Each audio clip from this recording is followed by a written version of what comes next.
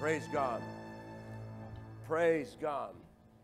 Now, I'm going to talk to you this morning for a few minutes about the power of baptism and how it works. Praise God. And I want you to listen to this message, not through ears of religion, or you won't get a thing, but listen through ears of revelation, and you'll get something. I said, and you'll get something. Amen? Amen. Praise God. Because baptism is a powerful thing. When you understand it in light of what the Word says about it, and not just in light of what you've been told about it through religion and through tradition. Amen? It is a commandment to get water baptized. It's a commandment to get born again. It's a commandment to get filled with the Holy Ghost. Amen. These things aren't optional. We know we treat them optional. But you have to understand what the word baptism means in light of what the Word says about it. See, the word baptism means to immerse. It does not mean to sprinkle. I got sprinkled back when I was 15 years old. But then I redid it years later when I found out that that was just religion. You know. And then I got dunked later by a man of God named Pastor Edwin Potts. Well, you stop and think about it. When somebody dies, you don't lay them on top of the ground and sprinkle some dirt over them, do you? No, you dig a hole. You put them 6 feet under, don't you? Amen? Well, see, baptism means to immerse, or it means to dunk. Amen? And all these folk that are getting baptized today, they're all going to go under. Amen. Not going to sprinkle no water on them. They're going down. But the good news is they're coming back up. Praise God. Amen. And Christian said, amen, Pastor. Hallelujah. Hallelujah. And Paul back there said, amen. Hallelujah. So we're going to have a great time this morning in the Lord. And your sins are going to be all washed away. Praise God. Hallelujah. Hallelujah. You're going to become a new creature in Christ Jesus.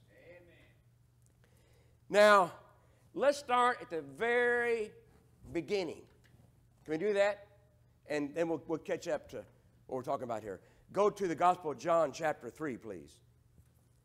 The Gospel of John chapter 3. And I just believe that, praise God, you're going to learn some things this morning.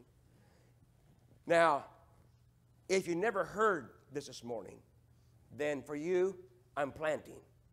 If you heard this morning, then for you, I'm watering what you've already heard. Your mind's being renewed to what you've already heard, amen? And faith cometh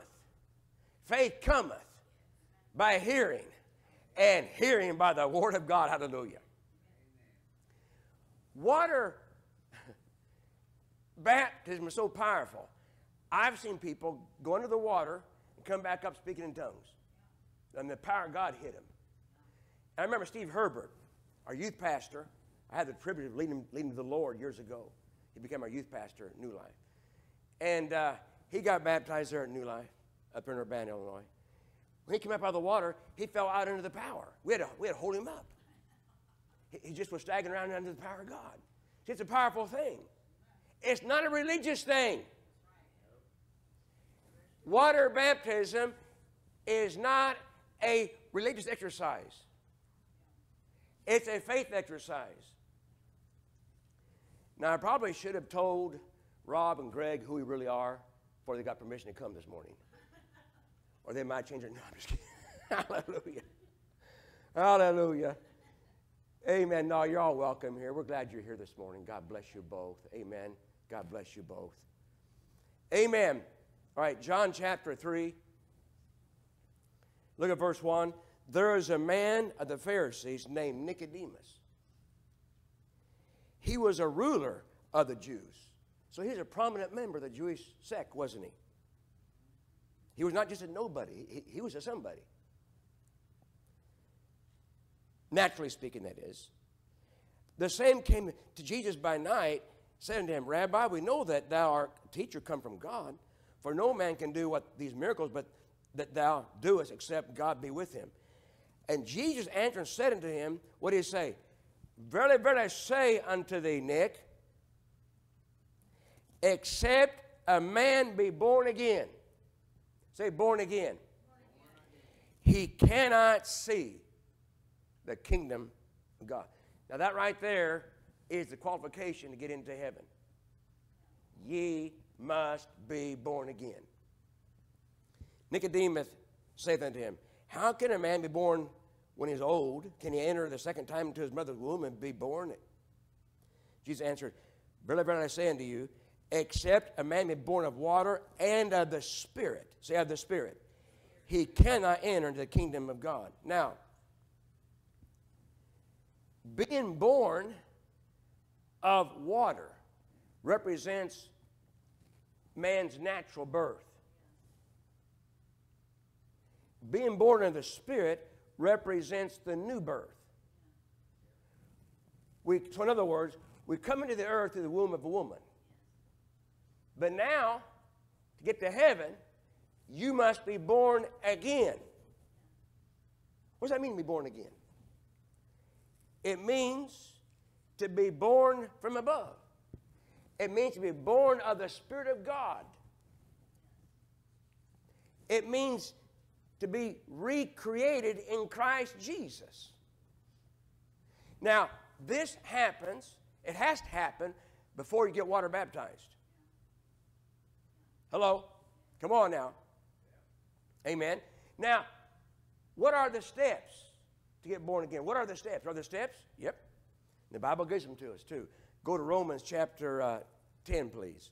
Romans chapter 10, and the Apostle Paul, the greatest apostle of faith who ever lived, gives us the steps in how to get born again. Romans chapter 10, verse 8. But what saith it? The word is nigh thee, even in thy mouth and in thy heart. That is the word of faith. Say the word of faith. The word of faith which we preach. So Paul was a word of faith preacher, was he not? Now, I've been accused before of being a word of faith preacher. Well, Paul was too. Yeah, I plead guilty to the charge. I'm in pretty good company then, because Paul was a word of faith preacher. I mean, would you want to sit under a preacher that preaches doubt and unbelief? Yeah, no. Huh? No. Somebody said, are you a word preacher? Well, what else is there? Yeah. I'm going to be preaching the word? Yeah. Huh? That's how you get saved. That's how you get healed. That's how you get delivered. Right. Amen. Verse 9, that if thou shalt confess, you have to confess something, with thy mouth, the Lord Jesus, oh glory, and shalt believe in thine heart, not in your head, in your heart, that God hath raised him from the dead, thou shalt be saved. Ain't that simple? This is not a religious thing. Get that out of your thinking this morning. Verse 10, for with the heart man believeth unto righteousness, and with the mouth confession is made unto salvation. So, this is a faith exercise. This is not a religious exercise. It has nothing to do with being religious. I'm not all that religious, but I am a born-again Christian. I do love the Lord. Amen. I do live a holy life, but I do it by faith. I do it by living by faith in His holiness, not by just being religious. Do you see the difference? So, to get born again then, number one, you have to believe in your heart that God raised Jesus from the dead, and with your mouth, not just think it, with your mouth, you confess Jesus as your Lord and as your Savior. You can say amen to that. Amen. And both steps are done by faith. When somebody does this, they're born again. They're born from above. They're born of the Spirit of God. And they become baptized into Christ and are heaven bound. This, my brother and my sister, is the first baptism. There are 3 baptisms talked about in the New Testament. Number 1 is water baptism. I'm sorry, number 1 is being baptized into Christ. And then number 2 is water baptism, which is simply this. It's an outward demonstration of an inward revelation. We're being identified with Jesus' death, burial, and resurrection when one gets water baptized. Then number 3, the third baptism, is the baptism of the Holy Spirit. So the first baptism is when you're baptized into Christ. Second baptism is when you identify with his death, burial, and resurrection through water baptism. The third baptism is when you get baptized into the power of God. And all three baptisms are a commandment by our Lord. None are optional. You can't get to heaven without being baptized into Christ. You can't get the power of God in your life without being baptized in the Holy Ghost. Y'all need the Holy Ghost. Amen? You can't live this Christian life today without the Holy Ghost.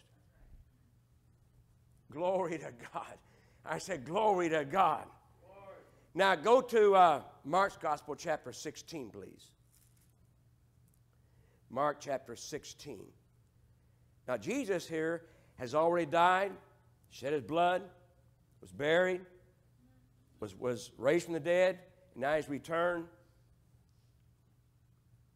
to the disciples. He appeared to his disciples. He gave them these instructions. Verse 15, go ye into all the world and preach the gospel. The word gospel means good news. What is good news? Jesus saves, Jesus heals, Jesus delivers, and he's coming back soon. Go into all the world and preach the gospel to every creature. So he authorized you to do this. Verse 16, he that believeth and is baptized. Say, and is baptized. So it's a commandment to believe and be baptized. It's a commandment. Shall what? Shall be saved. But he that believeth not shall be what? Damned. He did not say he that believeth not and is not baptized. Not being baptized will not send you to hell. Not believing will. Hello? Amen. So notice again in verse 16 that water baptism is a commandment of God. I'm sorry, in verse 16. It's a commandment of God. Amen. Now, you got saved through the new birth. Water baptism, then, is merely an outward demonstration of your identification with Jesus' death, burial, and resurrection.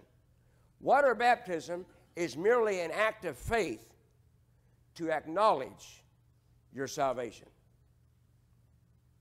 Very powerful thing. Very powerful thing. Now go to Luke chapter 23, please. Luke chapter 23. Now, I will not be able to exhaust the subject on water baptism. We could do a whole entire series on this. But we're not going to do that.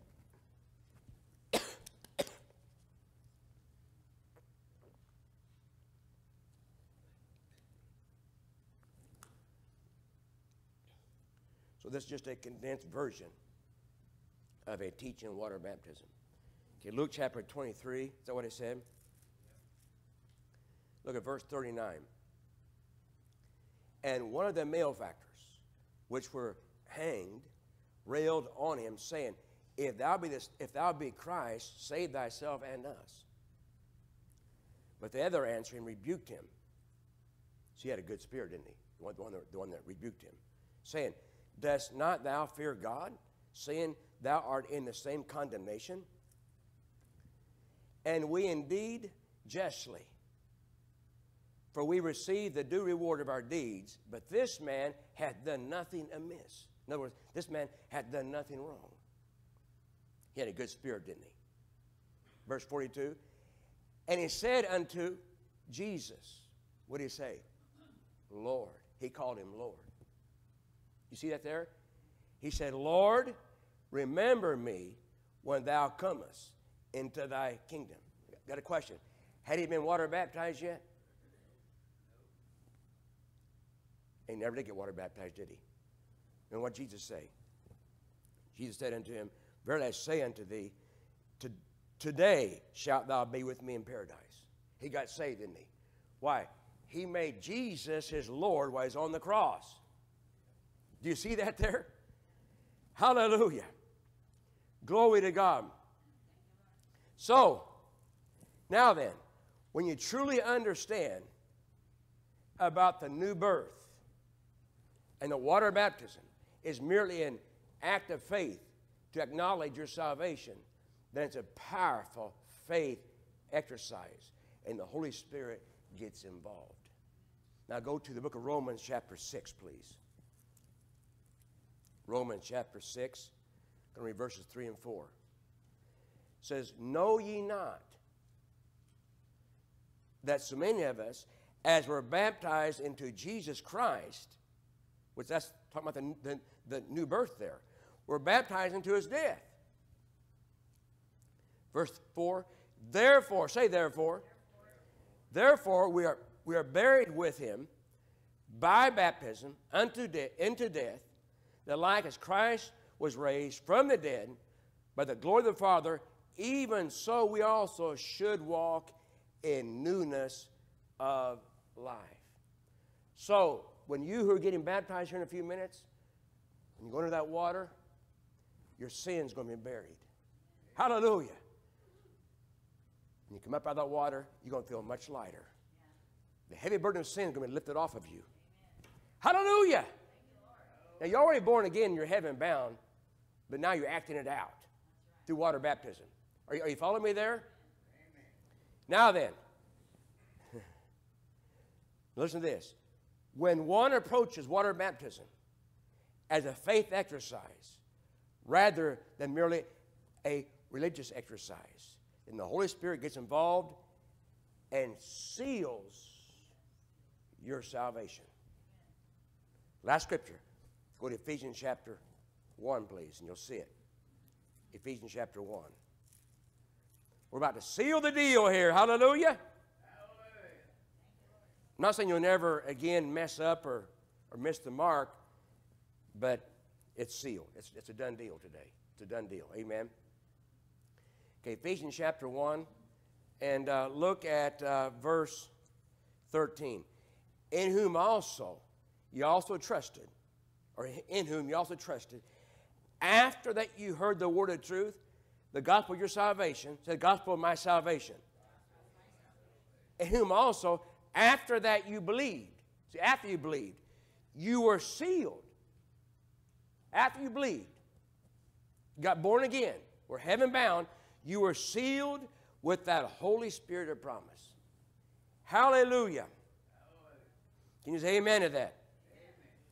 Now, those who wish to be water baptized, follow me off the stage.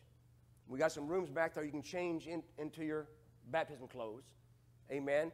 And then meet me in the clothes room on this side of the baptistry here. I'll give you some instructions before you get baptized. Okay, you ready? All right.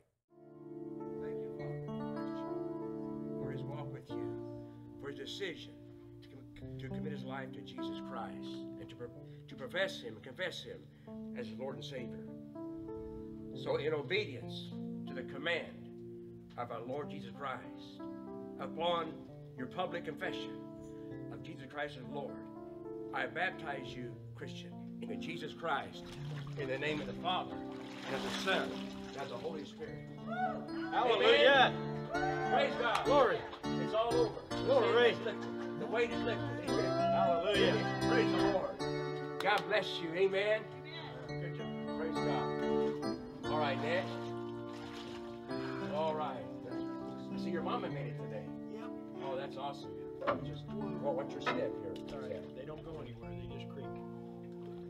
Then turn around. Bible step there. Start with the Bible step. Right here. Yeah. And then bend your knees slightly. Okay. Take your right arm, right hand over your nose there. Thank you, Father, for this brother, Zach. Made a decision, Father, to follow Jesus and to publicly identify with Jesus Christ, with his death, his burial, with the resurrection. So in obedience to the command of our Lord Jesus Christ, upon your public confession of Jesus Christ the Lord, I baptize you, Zach, into Jesus Christ, in the name of the Father, and of the Son, and of the Holy Spirit. Amen. Praise the Lord. All right. Amen. That's way. There you go. There you go. Amen. Praise the Lord. All right, next. Okay. Your hand here, sis. Praise God. Just watch your step there. Just down the bottom step. And turn. Down there? No, the bottom step. Oh, don't get in. Yeah.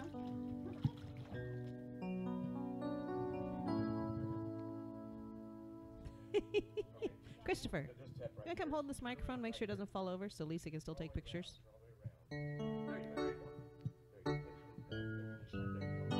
Thank you, Father, for Samantha. Take your right, Lisa. And Lisa, hold your nose. Thank you, Father.